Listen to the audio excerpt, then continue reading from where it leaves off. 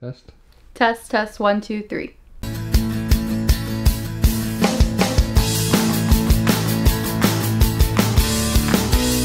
Are you ready? Are you ready for your YouTube debut? Hey guys, it is Josie and Phoebe. This is her official YouTube debut. So today I really wanted to do a video telling you guys what all we got for our puppy, what we did in order to prepare our apartment for our puppy, because living in an apartment is definitely tricky with a new puppy. Not impossible by any means, but there's definitely things you gotta do. If any of you guys are considering getting a puppy, this is just kind of my little quick guide as to how I would prepare, what I bought that I really loved and we've used, and what I bought that honestly we could have done without, especially for the first couple of weeks. Oh my gosh. Her little puppy dog eyes, you guys. Look at how cute she is. Say hi. Say hi, Phoebe. Say hi, baby. She's like, what am I looking at, Mom? Without further ado, let's get into it. So I'm gonna start off with the things that I really can't show you on camera. Number one is a kennel. I actually just bought it used but cleaned. There were no accidents, and she said that her puppy just outgrew it within a couple months. So we got a kennel, and I think that's super important. It's really important to try to kennel train pretty early on. So what we did is we kennel her for the first couple of hours of the night. So when we're going to bed, we put her in her kennel, we put her to bed as well. It's been going really well. She'll whine a little bit, but we'll put on a show that we want to watch too, and we all fall asleep and it's all good. And then probably like 4 to 5 hours into that, she will start whining, and so we'll take her out to potty, and then we'll let her lay with us for a little bit. Oh, what, baby? Okay, I'm gonna set her down just because she's getting a little antsy. Anyways, kennel, definitely number one. Number two, we got her a bed. I got her a bed at HomeGoods, and I will say she has not slept in the bed once, but that's okay. So honestly, if you're looking to save a little bit of money at the beginning, I don't think a dog bed is a necessity. As long as you have a kennel and you're willing for her to be on the couch, or you're willing for her to be in your bed with you. Like, she's hypoallergenic, she doesn't shed very much, and so we were totally fine with that. Another bigger thing that we got that I really recommend, living in an apartment, I would say that this is quite nice. And Zach works from home, so he's home all day, but he's not necessarily able to have his eye on her 24/7, if that makes sense.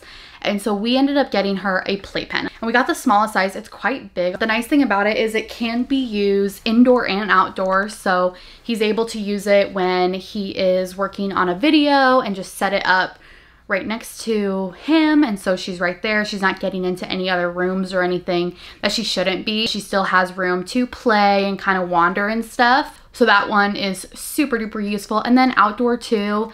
Since we live in an apartment, luckily we are ground level. We have a walkway out into a grassy area, which is super duper helpful. But if we want her to have room outside to kind of run and play, it's a really nice thing just to either set up completely in like an octagon. All right, she's back. But it is super nice. You can even set it up to cut off one room for them. You can just set it up in between doorways. It's kind of an investment, but I think it's worth what you're gonna pay for it. The next thing I bought that I'm not going to show you guys in the video just because it has her food and water in it currently is a slow feeder water bowl duo. The nice thing about that, especially with puppies, they tend to eat really quickly, and that can cause intestinal problems, as well as just like they might just puke it all up, and then there goes, you know, all of that. They don't soak any of the nutrients in. It's super easy to clean, and it also comes with a built-in water bowl, which is super duper nice. And she does really well. We haven't had an issue of her, you know, eating too quickly, because we can just put out her full serving of food throughout the day. And because it's a slow feeder, she doesn't just engulf the entire serving all at once. She's really good about, you know, kind of eating on it for a while until she's stuffed or kind of gets bored. If she's hungry, she'll just go right back to it, and we haven't really had an issue. And when we take her out in the morning for the first time, when we wake up, we also get her food out, and so she can just graze throughout the day, and we absolutely love it. It's been great. The last thing that we got that I'm just not going to show because it's not worth it is poop bags, obviously. She still is super good about knowing when and where to poop. She's already super smart, super responsible, but I have to chalk that up mostly to the breeder. Food was something that I really did a lot of research on. So what the breeder did is she actually gave us a little bag of her puppy food that she had been eating already. So from when she came to us, she had been eating this Nutrisource premium pet food, small and medium breed puppy food. It was nice getting some of that food because we could continue to feed her that food for a while as we're slowly weaning her onto the puppy food that we are going to use. But the puppy food we did get for her for when she is old enough is this blue puppy formula food. I just kept coming back to this. I know that it is kind of expensive, but because she doesn't eat a whole lot, I'm not too worried. I would rather pay a little bit more for really good puppy food. That's just my personal opinion. If you're looking to save money, you obviously can. There are so many puppy and dog foods out there. As far as like other foods and treats go, we kind of got lucky with her because her favorite treat and toy really are these Greenies dental treats, and she likes the blueberry flavor, which I'm happy about because I like that it smells a little bit nicer when she eats them as well. She just whined because she saw them and she wants one. But I will say, out of all the things that we got, that's been the most helpful, useful thing. She'll play with it as if it's like a little toy. She'll eat it. We really like those. She really likes those, which is good. And they're good for their teeth. So I'm kind of happy that her favorite treat is one that also helps with her dental hygiene. The other treat that her Aunt Hannah actually got her that she loves are these dental sticks. They're the Get Naked Simple and Honest Pet Treat Puppy Health Supports Healthy Brain Development Treats for Dogs.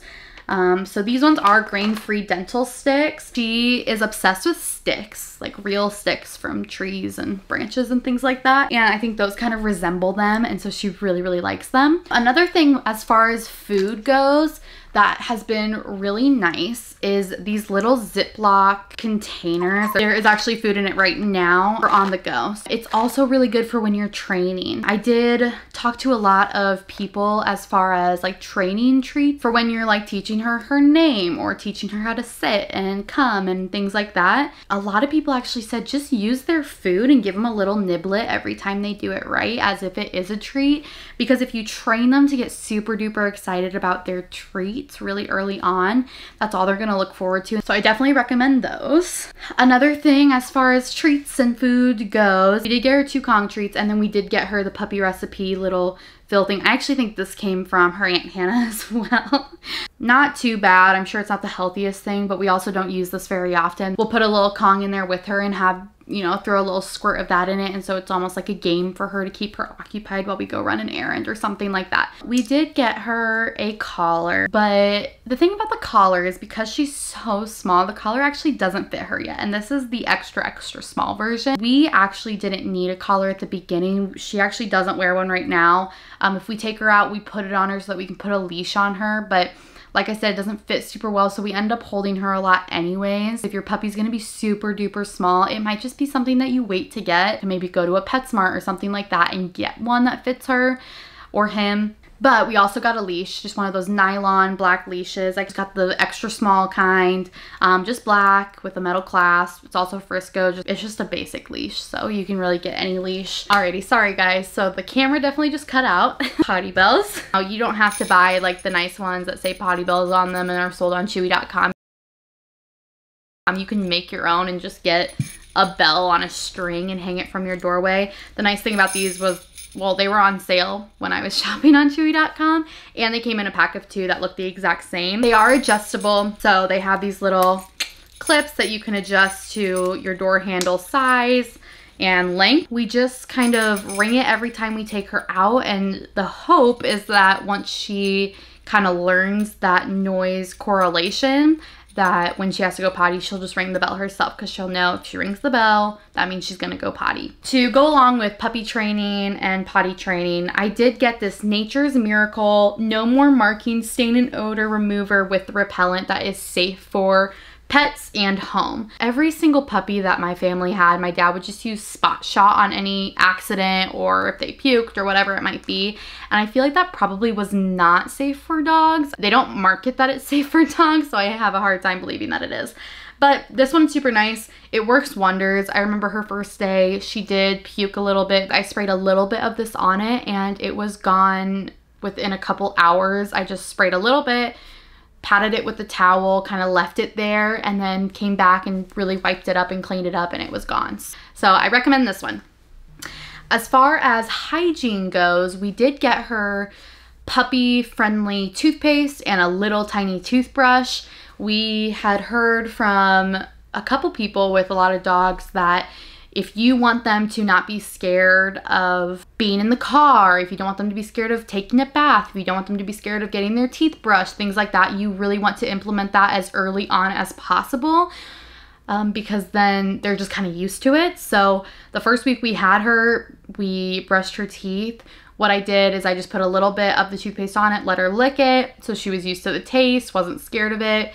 And then I took a little bit more on my finger, kind of rubbed it all over her gums and on her little puppy teeth, and then used the brush very lightly, just kind of on her front teeth mostly, just so she was used to the sensation. Question though, I did a little bit of research on, I think it was like Tropiclear, that has like a water additive. I don't know if it's preventative or if it's supposed to help repair bad breath in dogs.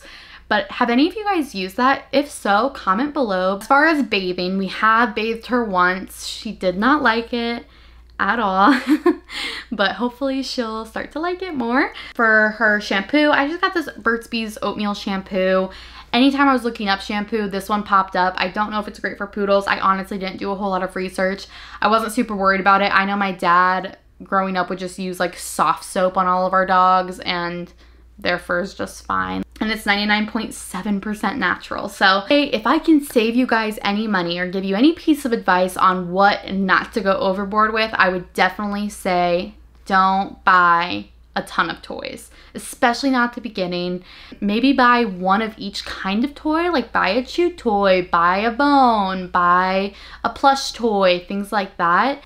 I bought this little sloth for her and she likes it, but she plays with it for like 3 seconds and then kind of moves on. If they eat that and they're ingesting a lot of it, it can be really damaging for them, especially as puppies. They just don't know yet. And if you're giving them chew toys and plush toys and, you know, all these different types of toys, they're not good at differentiating, okay, which one do I swallow and which one do I not? One plush toy, I got her a bunch of tennis balls. I got her 2 brands. I got like just the Kong brand, and then I got these like Hyper Pet ones, and they're both like puppy size.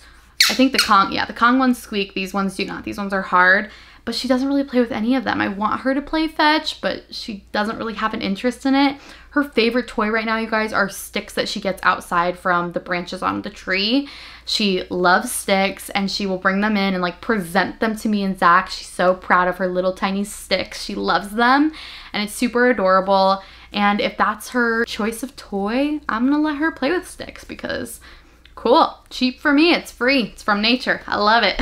I got a lot of Kong toys just because I know that the brand is super good. They're pretty durable. This one is just like one of those ropes, and I remember buying it and it came in the mail and I was like, this thing is huge. She is literally going to be so tiny. She won't be able to hold this in her mouth, but she actually kind of likes it. She almost just chases it around. She has played with this, but like I said, most of her toys she, you know, plays with for 3 seconds and then she moves on. As of now, you guys, and when you're first getting a puppy, just kind of figure it out with them slowly, because you don't want to spend all this money on things that you're going to have no use for. So I recommend just kind of feeling it out.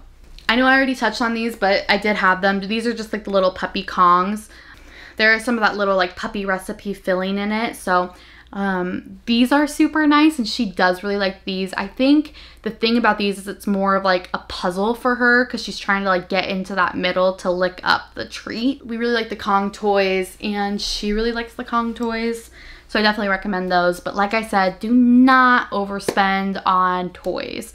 A couple of tips I have just in general for preparing an apartment for puppies. One, make sure you puppy proof your apartment, kind of room by room, picking everything up off the floor. I know one of my big things was I had a shoe rack that was in our bedroom. It wasn't enclosed in any way, and I had to kind of rearrange my closet so I could put that on the bottom of my closet where there were doors. Just picking up cords, picking up, like, we had bottle caps in places that normally it wouldn't be an inconvenience to us, but a puppy will find that and chew on it. It could break their teeth, it could really hurt them. So things like that, and you want to make sure that anything in reach is going to be safe for them, and you will not be upset if it's ruined in a week. Tip number 2, if you're a plant lover and owner like me, you have to go through your plants and see if they're safe for your puppies. Unfortunately, I have about 15 to 20 plants, and one of them was non-toxic and non-poisonous to dogs. That was a lot of plants that I had to lift off the ground, that I had to put in places that if a leaf fell, she couldn't eat it. I donated a couple of them to family and friends because I just had so many that didn't have homes anymore. And I think for a lot of people, plants are like decorative, but they are living, they can be harmful. You want everything to coexist and be okay. And then tip number 3 is before we even got her into our apartment, we designated a spot for her to sleep. We designated a spot that was going to be her play area, and we designated a spot for her to go potty. Luckily, we're on the bottom floor, so we do have a walkout into grassy area, and she did come to a semi-potty train, so we were pretty lucky with that. We wanted our living room. We have a nice little big open area in our living room that we really wanted to designate as our play area. So we put our playpen the first couple of days right in that area, so she got used to being there with all of her toys around her, and that was super helpful, I think, for us and for her, because nobody is confused about where this puppy should be playing. You want her to feel comfortable to take a nap on the couch, sure, but you want her to know that once we come into the bedroom and we're kind of winding down and the lights are getting turned off and things like that, this is your time to rest. Her kennel is right next to our bed just in case, and it's been working really well for us. So designating those areas is really important, especially in an apartment. In an apartment, there's not as much room. It's really sectioned off, and Zach works from home, so he has a lot of equipment and things like that that needs to stay untouched. And so designating those areas was very important to us and very detrimental in making sure that everybody was happy. Those are my 3 main tips. If you guys enjoyed this video, if you'd like to see more, if you want updates on the puppy or puppy vlogs, please let us know. We are super excited. We love our puppy a lot. We're very excited to have started our beautiful little family. Like I said, we're still in an apartment, so we did get a small breed. She's only supposed to be 10 to 15 pounds, but that's perfect for us. Phoebe is back. She wanted to say goodbye to everybody. Please comment below if you would like to see more of that, and we will be talking to you guys very soon. Say bye. Say bye-bye. Bye-bye. Say love you. Like, comment, share, and subscribe. Thank you, baby.